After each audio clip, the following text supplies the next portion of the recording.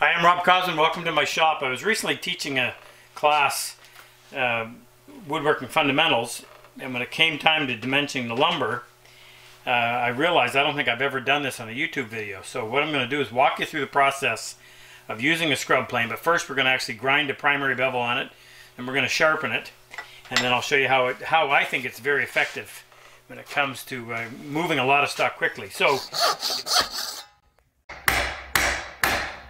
I'm Rob Cosman, and welcome to my shop. We make it our job to help you take your woodworking to the next level. If you're new to our channel, be sure to subscribe, turn on that notification bell, and don't forget to turn on the notification on your mobile device so you'll know every time we release a new video. Good? All right, back to the bench. It's a piece of northern white pine, and you wanted to get 3/4 of an inch. Let's say you wanted to get an inch out of it. Well, your most stable and your best bet is to take an inch right out of the middle. So what we would be looking at would be this. That center section. Now there's no guarantees obviously, but if you took all the material, if you took a ½ an inch off one side or the other, you're almost guaranteed to get something that's not going to be stable. So we got to move a lot of stock. Now doing that with the regular bench plane will take an awful lot of strokes. So instead I'm going to bring my trusty scrub plane into work. And this was made by Woodcraft. It was their Pinnacle brand. They no longer have it. There's the blade. It's fairly heavy. I think it's 3/16 of an inch thick. And it has, it's beveled down. So we're going to regrind the primary bevel. So I'll take you over here to the grinder. What we want to do is set the tool rest to essentially match what was already on there. This looks to be about a 30-degree bevel, but if I had my choice and I had the time, I would probably grind that back down to 25 degrees. Then when you're doing your secondary bevel, you're not so likely to get up above 45 degrees, which would then make it so that you couldn't function in the plane. So I'm matching the bevel. Now it's got a radius on the end. So what all you're going to do is you want to keep the radius tangent to the wheel. So I'm going to pivot from back here somewhere.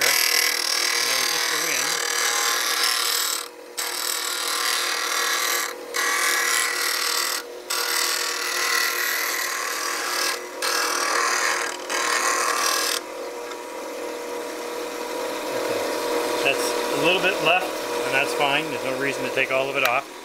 Alright, now we'll come over here to our 1000 grit stone. I spritz it. I use Hone Right just because it inhibits rust. So with a nice big wide primary bevel like that, it's real easy to find. So locate it. And what we want to do is we're just going to do little circles, but we're going to start in this corner and we're going to roll around. So while I'm doing these little circles, I'm going to go like this and roll around, get to this side, and then come back. Feel for a burr. Once I get a burr, I'm done. So starting on this right hand corner, find the primary bevel, come up just a little bit, and start little circles. And then as I'm doing this, and you can walk around various areas of the stone so that you're not putting a lot of use in one spot.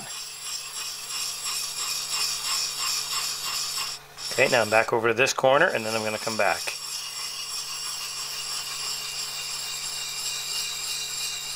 Feel for a burr.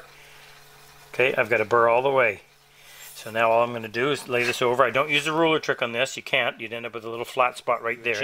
I always like to set the back down first, up here, then drop it down, and then just a couple of strokes to remove any burr. Like I said, think of this more of an axe than a hand plane. It's used to go in and just rapidly remove stock. Now, I'll make sure that this is held firmly in place. This tends to be fairly aggressive. I've got my guide over here. I'm not going to do the whole thing, but I'll just give you a quick rundown on how you do it. Take the lever cap off. Put the blade in place. Now I like to hold it like this with my fingers. There's no advance and retract mechanism on this. Simply slip the lever cap in and snug that up. Now I'm going to sight that down the sole. I can't see the blade yet. So I like to do it like this. When I release the pressure of the lever cap, I can just slide it with my index finger and thumb. Gives me a little bit of control. Now that's not enough. Bring it a little bit further. Okay, now I'm going to show you that. See where the blade is? Try to keep it centered. There's a lot of room. The blade is not nearly as wide as the opening. There's a big open throat so you can get shavings out. Hey, now, if you like this video, we have more. Our newsletter has subscriber-only content, monthly discount on tools, and anything we bring out that's new, subscribers get first crack at it. Click on the link below. Let's get back to work. Now, if this is straight grain, you can simply push forward like this. If it was tearing, then I can go on a diagonal. I'm going to bring that blade out a little more because it's fairly easy planing. And I want to show you how fast we can move stock. You can also pull this. Sometimes it's a little easier on the shoulder.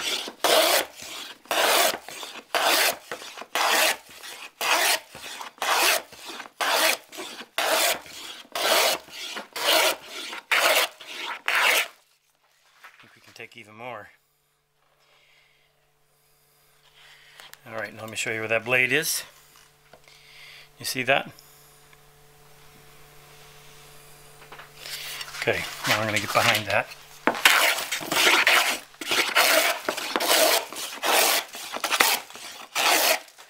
Easier to pull.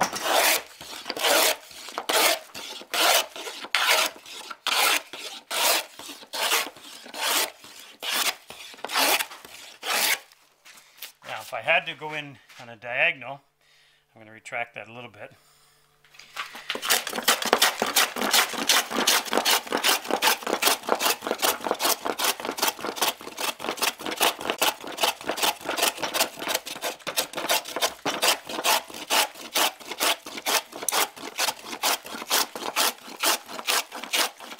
When I'm using this, I'll get down here and eyeball it and just do the best I can to get it close. Actually, I'm already down to the line, so I don't have any more to remove. Retract the blade a little bit and then go in and refine this as close to flat as I can before coming in with either my jack or my jointer.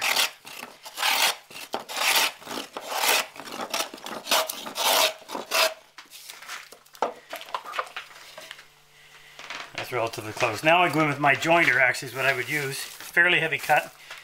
Get rid of all the imperfections caused by the scrub plane. But you can move a lot of stock a heck of a lot easier and quicker with the scrub plane than you can with your jointer or jack. That's it. Not expensive, great tool, good exercise too. See ya. If you enjoy my method of work and like my style of teaching, click on any one of these videos to help take your woodworking to the next level. I've always said better tools make the job so much easier. If you click on the plane and chisel icon below, it'll take you to our site and introduce you to all the tools that we actually manufacture right here in our shop. It'll also give you information on our in-person and online workshops.